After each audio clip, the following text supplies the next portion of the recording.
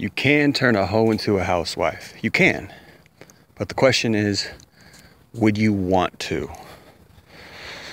Today I'm going to discuss that, and I want to basically make a little personal point for red pill guys. You know, I had to learn these things, particularly the things I'm going to talk about today. You know, I had to learn a lot of these things the hard way. Particularly when it comes to the hoes and trying to turn them into housewives. Because what I did, unfortunately, was I went out and I sought after hoes. Now, I guess, you know, in this PC culture generation, and particularly the generation that we live in when everybody's sexual. I mean, if it was like 1940s, 1950s, right? You know, you would have some leeway to say, you know, oh, I want a girl that's not been, you know, tainted with a bunch of sex. Like, you could maybe get that. You could probably get that back then. In today's day and age, I don't see it, man. I don't see it. I think you could get one with a low count, a low body count, potentially, if you got her at a young enough age, and just the stars aligned and you got lucky and she wasn't hypergamous and she wanted to be with you and she loved you. Like, maybe. I think there are guys out there that get lucky like that. But, you know, in today's day and age, even the women who are, you know, well-dressed, come from good homes, right? And when I say women, I mean young women, you know, between the ages of 20 to 35. After that, I don't even know after that. Like, they're pretty much off the market after that, you know. It's, what the fuck? You know, after age 35, like, you know, her sexual market value plummets. Her marriage market value, her stock plummets into oblivion. You know, they hit the wall. It is what it is. Particularly if they don't take care of themselves. Some people, you know, take care of themselves, but stress, no good food, etc. Anyway, I don't want to go off on a tangent, but women from age 20 to 35, even if they come from a good home, even if they have nice background, well-dressed, well-spoken, clean. Believe it or not, being clean is an important thing. It really is. Do you clean your room? Do you clean your house? Is your house dirty? Do you vacuum, you know, every couple days? You know, is your house dusty? And those things matter. Maybe not as much, you know, when it comes to love can overlook a lot of things. You know, I've read... So, you know, I've read some decent books on love, and if you really love somebody, you close your eyes to a lot of shitty things. It depends on what it is, though. You don't close your eyes to cheating. You don't close your eyes to, you know, certain behaviors that are basically inexcusable, and I'm gonna get into some of those behaviors in a minute here. But, you know, girls that have quality background, and they're out there. These girls are sleeping around. It's everybody. Sex is great. Feels good. It's fun. Orgasms are awesome. Like, we all love sex. I would even venture to say we worship sex in Western culture. But I was having this conversation earlier today, and the reason why I'm talking about this is because I want to give a message to you guys, and I want to say we need to have a higher standard. Red pill guys have to have a higher standard, and we need to educate and teach the youth, not just by our words, but by example as well. Pick the right woman, okay? Pick the right woman. Be with the right woman. And I was having a conversation with these guys earlier today, these pickup artist guys. I'm in this group and I talk to these guys, and, you know, basically your basic PUA guys, right? Of course, the guys that I'm talking to are the new generation, not the old generation from like 2000 to 2010, not the Rollo Tomasi generation or his era. I mean, he's He's all over the place. Rollo Tomasi mixes red pill with Pua, and I've already made my video on that, but how I don't like that. But there was a beginning Pua generation, like the Mystery Method and Neil Strauss generation. That's from like 2000 to like 2010. And then I would say, in my opinion, from 2010 to 2020, in my opinion, it was mostly like the RSD generation, Real Social Dynamics, you know, Tyler Cook, Owen Cook, whatever, and all the RSD guys. And then, of course, you have just all kinds of these splinter groups, all kinds of these little companies and shooting up out of nowhere, and Alpha Male Strategies and Ultimate Man Project and all these offshoots, and Elliot Hulse and like all these guys with their opinions, and this is how you treat women. You know, they read their books and they read their philosophy, and then they dump it off onto you, and they want you to pay them, right? Anyway, right? So I'm talking to these guys, like that 2010 to 2020 generation, younger guys in their 20s, because, you know, the guys from 2000 to 2010, they're all married now. They all got long-term girlfriends, married, most of them, right? The 2010, 2020 guys, even some of the RSC guys, I think Julian is married. Well, he might be the only one, but anyway. So these guys are young guys. So I'm talking to these guys, and, you know, I'm talking to them about love, and they're all kinds of warped. They're all kinds of warped in their head. They don't know what love is. They don't know what loyalty is. In fact, they're so warped and degraded in their thinking that they even think non-monogamy is okay. Like, it's, you know, they have all their like theories, like, and they probably read them, like, you know, Warrior, Poet, King, Lover, whatever that book is, The Way of the Ultimate, or The Way of the Superior Man, right? All these books, right? All, you know, maybe even Rational Male to some extent. All these books with all this philosophy on biological science and mating strategies and this, that, and a lot of it is true. A lot of it is true. You know, a lot of it is true.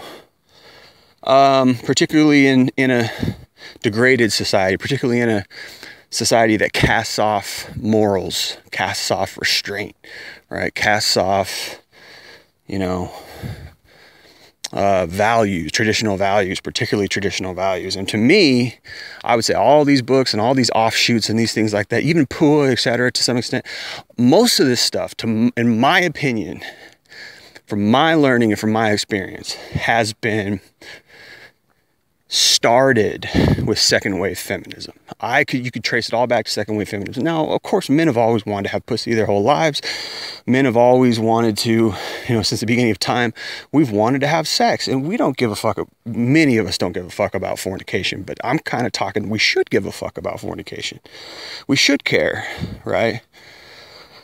And every once in a while, you'll hear somebody say it. You'll hear somebody say, fuck these Pua guys. All they're doing is ruining these young women for their future relationships. And to some extent, I think that's true. I'm not going to sit here and be a white knight. I'm not going to sit here and be a simp. But if you're looking at it from a moralistic viewpoint, and I am moral, I am for morals. Sorry to say, many people, you know, talk about morality is subjective and whoop-de-woo-woo about there's no morals and do what you can, blah, blah, all this. Even Jordan Peterson talks about how men should be wild and brutish, and like men should be sought after by many women, but only should choose one, and like all this ideal, you know, this ideal Ubermensch, ultimate man that Jordan Peterson's influenced by Nietzsche. He's influenced by Freud. He's influenced by a lot of people who don't have morals, who don't look at the world from a moralistic viewpoint. And even, I would say, to some extent, Jordan Peterson is influenced by morals. He is influenced by traditional values. And I think he has a conscience, which is contradictory to a lot of the stuff that he talks about, which is why I think, as a man, Jordan Peterson is somebody who has a sort of contradictory spirit, has a sort of contradictory mind, where he feels like the right thing to do is to be traditional. He feels like the right thing to do is to be moral. However, in this, you know, degenerate society that we live in, this selfish, animalistic human life that we live in, that's often so materialistic, and many things that biologically are motivated through materialism, such as the female need in nature to be protected, which is why you want, why they seek after guys with money, right? That can influence. So that has influenced somebody like Jordan Peterson, right? But all these guys, they're all these schools of thought, all these schools of philosophy, they kind of interconnect. If you had I don't know if flow chart is the right word, but if you had a chalkboard or a marker board and you had all these bubbles and you had like feminism, second wave feminism, the way of the superior man, rational male, Jordan Peterson school of thought, Freud school of thought, Nietzsche school of thought, all these schools of thought, you could connect them in certain ways. You could draw parallels, you could draw arrows that would connect. They overlap. A lot of these theories overlap and coincide, and a lot of these theories are built on observation. And indeed, I have my own observations, and I would agree, a lot of these things are true. But here's the thing. Just because something's true and observable doesn't necessarily make it right. Doesn't necessarily mean that's the best way to go. And this is what and like I said, I was talking with these young guys, and this is what a lot of these young guys don't understand. Because they don't have a moralistic viewpoint, because they say things like, well, morality is subjective, they have no anchor. There's no anchor. There's nothing for them to anchor their boat onto, so to speak. Their boat of their philosophical boat, their mind, the way our mind conceptualizes our reality, and we see and we observe, and through those seeings and observations, we piece together what reality is. But here's the thing: if you don't have an anchor, if you don't have a moralistic anchor, you probably think abnormality is normal. You probably think things that are abnormal are normal. So like I said, I'm having a conversation with these young guys, and they don't believe in love. They don't believe in monogamy. They think that just because you're horny, and just because you want to fuck a lot of girls, they think that's the way it should be. Like, here's what a lot of people don't understand. Here's what a lot of these guys don't understand. We're tainted. Our body is tainted. Now, this gets into a biblical belief. This gets into a spiritual belief. Our body is tainted by sin. Our body is tainted by the fall. The fall, what is the fall? The fall was when Adam and Eve in the garden disobeyed God and they ate of the fruit of the tree of knowledge. That's the fall, simplified. That's what it is. Happened in Genesis chapter 3. Go read the book of Genesis, chapter 3. The book of Genesis is a historical, it's a historical book. And it historically talks about the fall of man and the subsequent steps, the subsequent decline after what Adam and Eve did in Genesis chapter 3. There are these subsequent declining steps in the book of Genesis that show the way man declined and fell away from God. What is the decline away from? The decline is away from God, right? What is God? God is source. God is love. God is everything we need. Protection, light, love, etc. This is what God put Adam and Eve in the garden for. To rely on God, right? People don't realize this fundamental fact that man is supposed to rely on God. But what the devil did, and of course people will argue and say, well, why did God put the devil in the garden in the first place? Well, he had to, because if he didn't, man wouldn't have free will. There had to be that choice. It's all part of God's plan. I struggle with that fact. Many years I struggle with that fact. It's a sad fact. It's a hard pill to swallow. It's a hard truth to swallow, that God was the one who put Satan in the Garden of Eden, and he allowed it in order to give man free will. But there had to be that choice. Man had to have that choice. Now, would I have done it differently? 100% absolutely, I would have done it differently. I'm not God. I'm not as wise as him, but I would have done it differently. I would have not put a snake in a baby's crib. Sorry to say, I wouldn't have. That's me. Okay? Maybe God's wiser than me. Maybe he knows some things that I don't know. Maybe when my life is over and when I see him, he'll explain these things to me in a detailed way that I can understand them. But for now, all we have is the Bible, right? So, and then of course, the many great theologians who came and, expounded upon the Bible and broke it down in a way that we all can understand. And I've read a lot of that stuff. And so a lot of what I have is, a lot of my knowledge that I have is from those guys and from the Bible itself. Anyway, the subsequent fall. So what happened at that fall? Satan got intermixed and intermingled in our flesh, right? This is all in the Bible. Right? Now, you could say the Bible's a fairy tale, whoop-de-woo, but let's look at it from an objective viewpoint. If indeed Satan got into our flesh and we are corrupted in our flesh, wouldn't it make sense that, we want to do something that's not right? We want to do stuff that's not righteous. Now, how do we know that having random sex is not righteous? How do we know that that's not a good thing? Well, it's, like the Bible says, you'll know a tree by its fruit.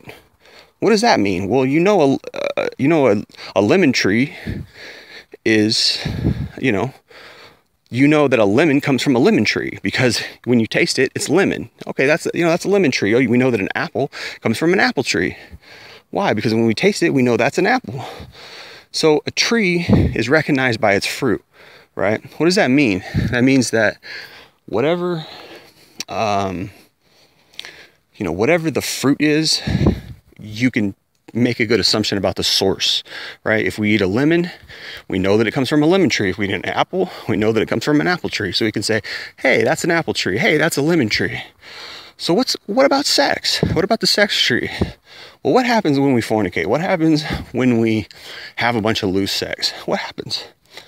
STDs, is that a good thing? I don't think so. I think that's a negative thing, right? So there's one negative. Unwanted pregnancies, is that a good thing? I don't think so. I think that's a negative thing. There's two negative things. Broken hearts, right? Broken hearts come when you have a bunch of loose sex. Men and women both get their hearts broken. Is that a good thing? I don't think so. There's three negative things. What else? All kinds of stuff. Danger, drugs. I mean, sorry, but these are facts, right? A lot of negative comes from fornication. A lot of negative comes from sleeping around. And this is what these kids don't understand. So when I say, hey, it's good to find love. It's a safeguard. Safeguard. S-A-F-E-G-U-A-R-D. Safeguard. Okay? Love is a safeguard. Look up that word. What's that mean? Safeguard means it guards you from negative things. Why? Well, we have necessities. We need to be intimate. We need love. We need physicality. We need sex. And we need help in life. Those are all the things that husband and wife are supposed to do for each other, right? But what is sex? Sex is just one part of that. So you just take out the sex part of that and you don't have any of the other stuff. So you're taking the pleasure part out of it without the commitment, without the love, without the, the help, the intimacy, right? You just take the sex part out of it. Now, I'm just as corrupt as anybody else. I'm no better. So I'm not going to sit here and preach and say I'm different. No, I'm corrupt as hell. And the reason why I'm able to speak on these things is because I've had all these experiences. I've done all these things. I've fornicated. I've messed around with the wrong type of women, slutty women, right? And I've got all the negatives, right? So when I'm talking to these kids and I say things like that, it doesn't register. There's nothing that registers because they don't have an anchor, right? So this is something that we have to have as red pill men. We have to understand. And many do, because I read your guys' stuff online. You guys are wise. You guys are woke. You guys are red pilled. Doesn't mean you're perfect. Doesn't mean you're super moral. Doesn't mean you follow the Bible. And the reason why I give these examples of the Bible is not because I'm saying go read the Bible and go be a Christian. I mean, it'd be nice if you would, but I'm just giving a perspective. I'm giving a moral anchor, a moral perspective, which is what a lot of people don't have. Because you don't have that moral perspective, you tend to put people like me into a box and say, oh, you guys are just religious and that's warped your way of thinking, whoop-de-woo-woo, right? But again, I would have to point to the negatives. I would have to say the negatives. I would have to say, well, what the hell are the negatives of being animalistic? Oh, you know, we're all just mammals. We all want to go out and have sex. Like, yeah, we do. But again, if my theory is that it's from the fall, and your theory is that that's a good thing, then what about all those negatives from it, right? What about all those negatives? So again, you can tell a tree by its fruit. If something has negative fruit, then you can tell it's not a good tree. So your theory that, oh, it's okay to go have sex, it's okay to just be loose and this, that, and the third, right? It's okay. That's your theory because we're all just animals and it's all just part of our biology. That's your theory. What about all the negatives, right? Now, what about this?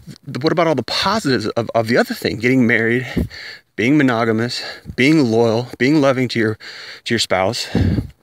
There's not a lot of negatives there. Okay, some of the negatives that they said in our conversation were, oh, the sex gets boring. Okay, you're probably right. It probably does get boring. But what else do you have besides that? You've got love. You got intimacy. Again, you got a safeguard. You got somebody who's helping you in life. You got a companion. You got somebody who loves you more than anybody else, who wants to be with you more than anybody else, who's not going to lie about you behind your back, probably not going to cheat on you, hopefully. And if they do, then they're not a very good spouse, sorry to say. Again, so you got all that. So, okay, maybe the sex is boring after 5 years. All right, but it's probably still good enough to have sex every day. And if it's not, then I don't know. That's unfortunate. But hey, I've been a single guy for 98% of my life, 95% of my life, I've been a single guy. It's not all it's cracked up to be. People act like, you know, we're out here living like Dan Balzerian. We're out here living like Leonardo DiCaprio, banging 20-year-olds on a yacht. No, we're not. We are not. Single guys are not doing that. We will be lucky if we get our dick touched, you know, once every 6 months. And people are like, oh, I have sex once a month. Well, okay, even once a month. Wow, once a month you get a new girl, probably not even that great. Like, okay, let's say she is. Let's say you get one hot girl every month. That's 12 sexual experiences a year. Maybe you're more lucky than that and you get it more regularly, whatever. But again, even if that happens, even if it's great, even if you get a new hot girl every day and it's amazing, you lack the love, you lack the intimacy, you lack the bond, you lack that loyalty, you lack that help, etc., etc. So there's a lot going on there. Now, with that said, what's my point? My point is we need to teach these things as red pill men.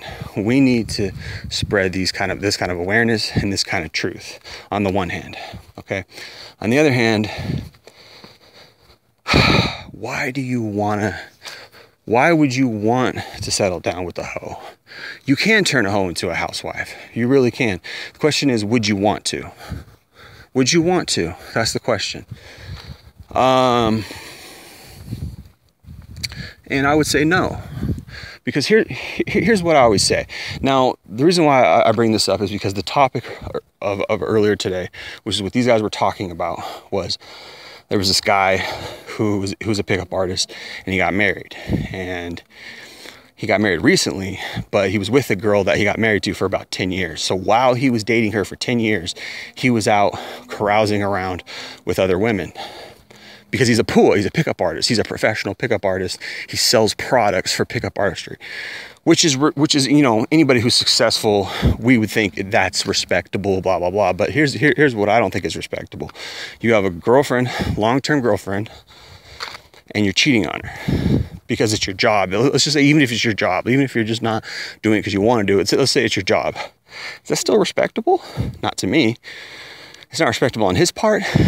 And as I get older, I tweak it. And I don't look at him. When I was younger, I used to think, oh, what a piece of shit. This guy cheats on his girlfriend.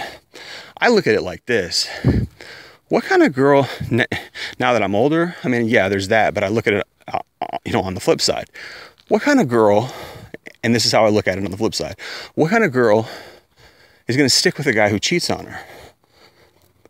That's a weird thing. And it's like, I judge her almost more than him.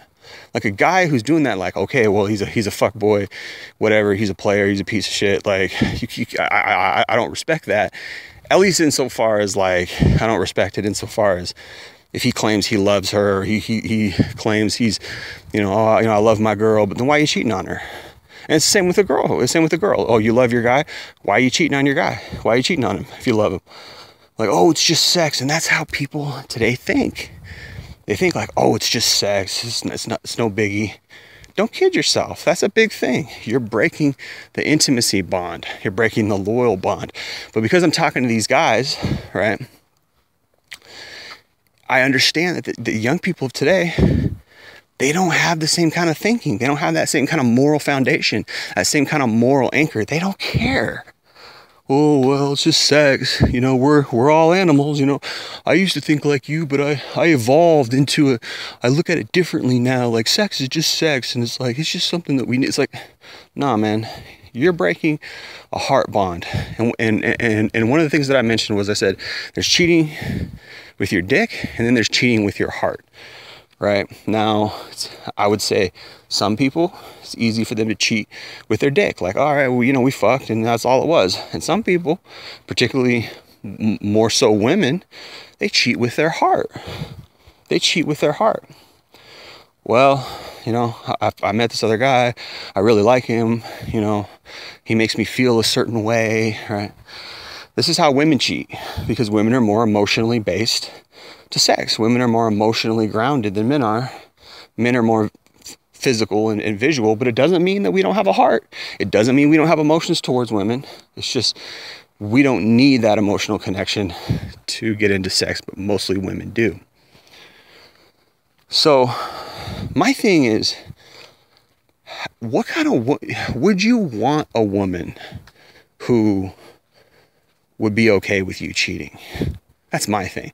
And even Jordan Peterson, even there's a lot of guys today who say like, you're supposed to be a player. Women want you when other women want you. And like, that's true. Yes. But would you really want those women? Because those women to me are hoes. Like, I don't know if I'd want a woman who's more attracted to me the more women I sleep with. I don't think I'd want a woman like that raising my kids. And that's my ultimate point about all this is, what kind of woman do you want raising your kids? What kind of woman do you want having your back for the next 50, 60 years of your life? Do you really want to grow old with a hoe? Do you really want to grow old with a woman who has bad character? Do you really want to grow old with a woman who was a loose slut for the first 20 years of her life? Or the first 20 years of her adult life, I should say. Like, she, by the time she turned 16, 17, she was sleeping around, until she hit 30 or 35, and then she married you. And it's like, do you really want that? Like, that's you can turn a hoe into a housewife. You can turn that woman into a housewife. You can. You really can. You could do it. But my question is, can she really love you? My question is, she might say she loves you. And then, of course, I would always revert back to hypergamy. Can a woman really love a man at all, ever? Really? If she's hypergamous, can she really ever do it? If all she's going after is money? Oh, you got a nice house, you pay a mortgage, right? You pay your light bill, you got your car bill, right? You got a 2-car garage, you got a career, good job. That's what attracts her. What if you don't have those things? Would you really want to be with a woman like that? Because what if you lose your shit? What if in 10 years you get sick? You go broke? They used to have these marriage vows that would say, for better or for worse, in sickness and in health, for richer or poorer. Those 3 phrases, they don't have that anymore. They took that shit out, man. They don't say that at weddings anymore. Maybe traditional weddings.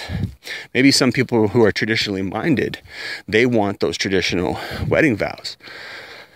But I don't think that's common anymore, man.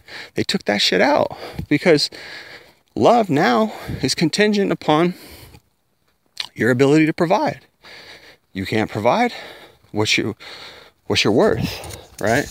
You can't put food on the table, you can't pay bills. You can't pay a mortgage. What's your worth? What are you doing for her? What are you bringing to the table, right? I mean, she's bringing sex, which is what every guy wants. Every guy's paying for it in one way or another, right? And she's giving you that every day. She's giving you intimacy. Okay. Are you paying bills, right? But see, I argue, which I always do, that's a fundamentally prostitution way of looking at relationships. That's an exchange of sex and intimacy for resources. Okay? What is that?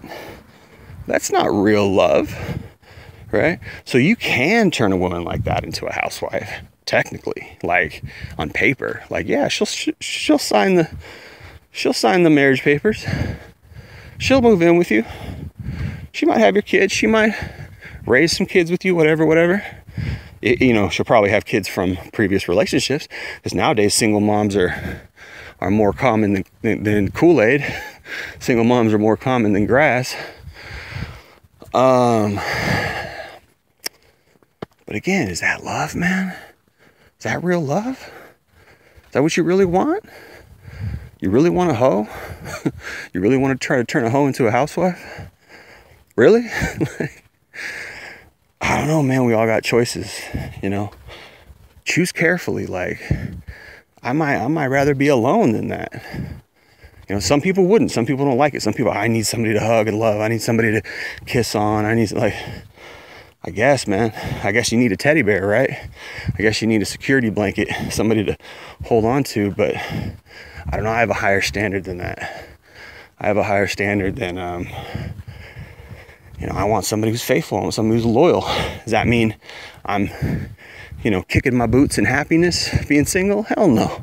It's lonely as fuck. It sucks. I wanted to find love, and I wanted to get married at least 15 years ago. I've been wanting to find love since I was like 15, 16. Right? It's not viable, man. Women today, just not like that, man. They don't breed them like that. Women today are raised off of Kesha. They're raised off of Britney Spears. They're raised off of Beyonce. Why do you think Pornhub is so popular? Why do you think all these little girls are doing porn? Because they were raised by MTV. They were raised by sluts. Christina Aguilera, Mariah Carey, Jennifer Lopez. They've got the devil has one slutty singer for every race. They got a black girl, they got a bunch of white girls, got a bunch of black girls, they got a bunch of Spanish girls, right? They're all representatives of the different races. See what I'm saying? So